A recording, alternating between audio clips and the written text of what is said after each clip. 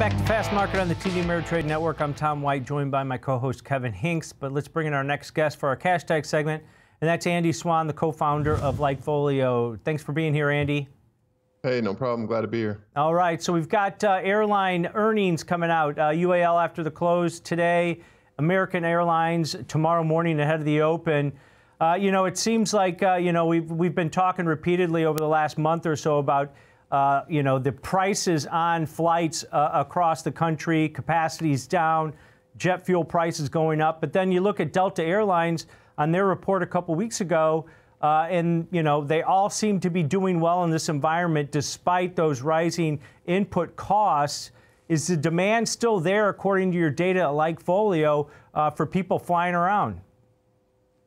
Yeah, it is. When we look at total mentions of the airlines and people wanting to fly, that demand is definitely pent up. I think there's a certain amount of time that pent up demand can overcome price increases and that sort of thing, but that window may be closing. When we look at each of the airlines, we see year-over-year gains near double over where they were a year ago in terms of the number of people talking about booking flights, interested in flights with those airlines, pretty well across the board, although I'd say United the biggest lagger of the group.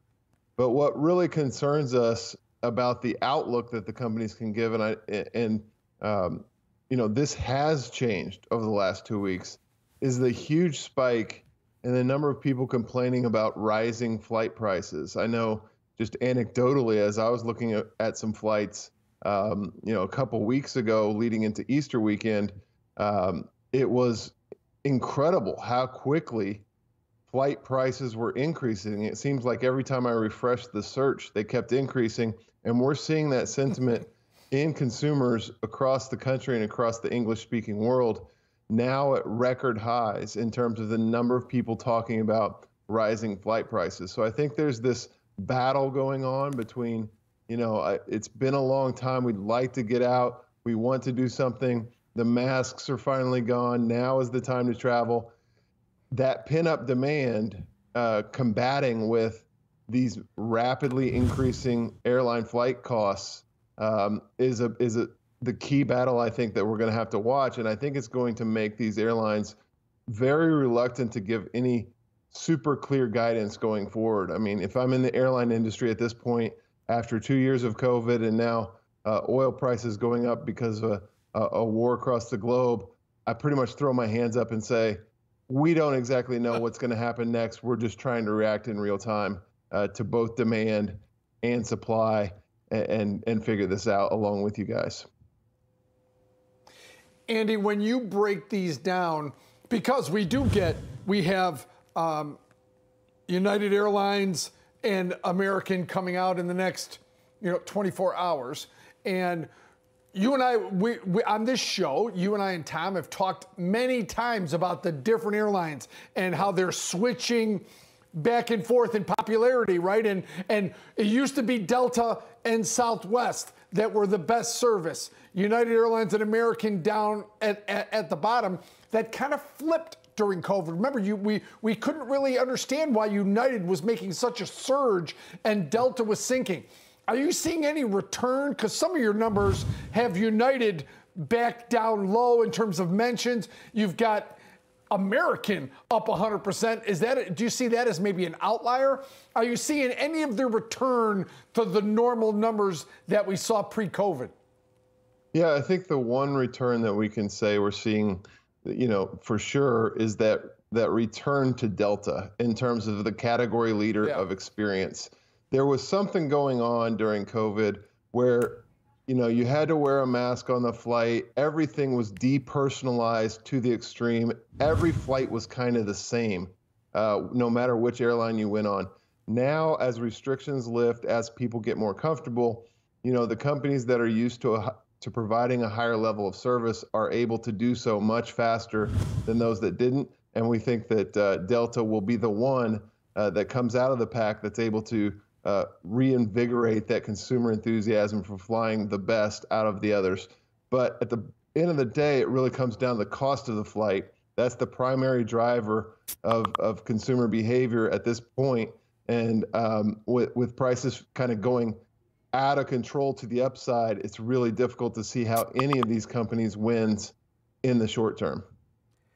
Yeah, and I think that goes into the inflationary, environment that we're in, Andy. You mentioned, your chart says consumer mentions of rising flight prices, and I've seen that on a daily basis. Anytime I try to go book a flight, it blows my mind. But at the same time, some of the other inflationary pressures in the hotels and gas prices, everything's going up. So at what point does it break where even if oil prices go down, the airlines don't have to lower their ticket prices because demand's going to continue to be there for these. But at the same time, everything else on that trip that you're trying to take is also going up exponentially. Do you feel like there's a breaking point soon for some of these airlines?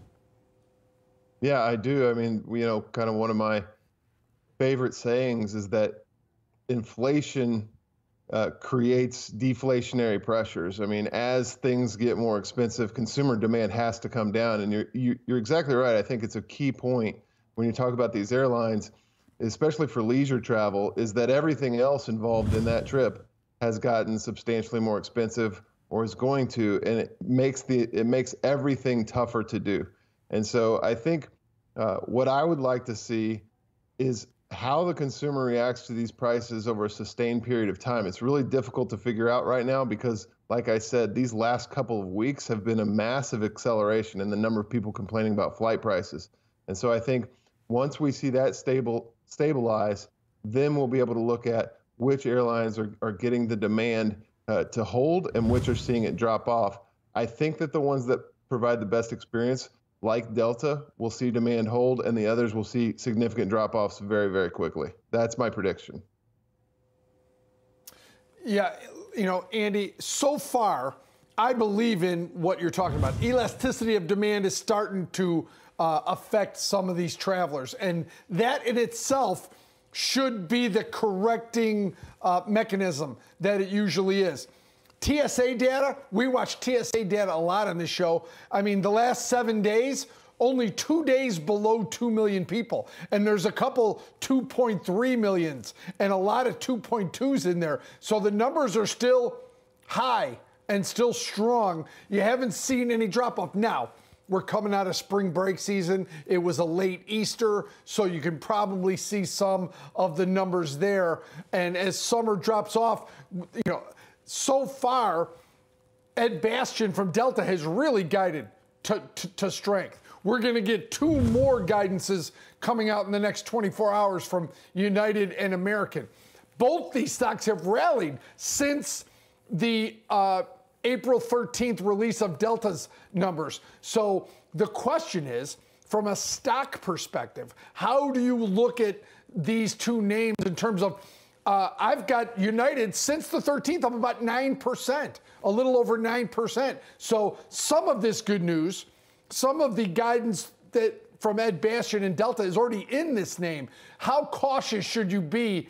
Because, let's face it, this is not going to be a short haul to climb out of this problem in these airlines. They've all got older jets. They've all got to start replenishing. So what do you see as the short-term and long-term future of these airlines, Andy? Well, I think for American, you could be all right. I think United is the one that I'm worried about the most. I think they have the most to lose. The fact that they've rallied along with Sure. Delta is a disconnect for me because they aren't the same company. They don't provide the same experience. They may have the same short-term tailwind of that, kind of demand, pent-up demand flowing into things, but they just don't do a good job of making customers happy when prices are high. The customers that aren't going to go to United. So that's the one I'm definitely worried about the most. I think that it has the most risk as we move forward. And Delta would be my pick of the bunch to continue to do well. So I think the fact that the leader, the best of the bunch, reported first actually could have set the rest of the airlines up for significant disappointment as we go through the rest of the earnings season and into the summer. Yeah, and, that Delta with that good report and that good outlook, the stocks have already responded to that report. So that's key there. And no masks anymore. I'm going to be happy about that, having my cocktail, my plane without pulling down my mask. But then also, you know, all these airline companies took federal money to sustain themselves through the pandemic, which I get. Now, where are they as far as capacity goes? Because I think that's one of the big key questions here and why prices are so high. They haven't increased capacity back to 2019 levels, and that's keeping prices high also. But we'll have to keep watching to see if we see a break in some of these fare prices. All right, Andy, great stuff as always. Thanks. All right, that's Andy Swan, the co-founder of LikeFolio, joining us, giving us the breakdown. Now, Kev,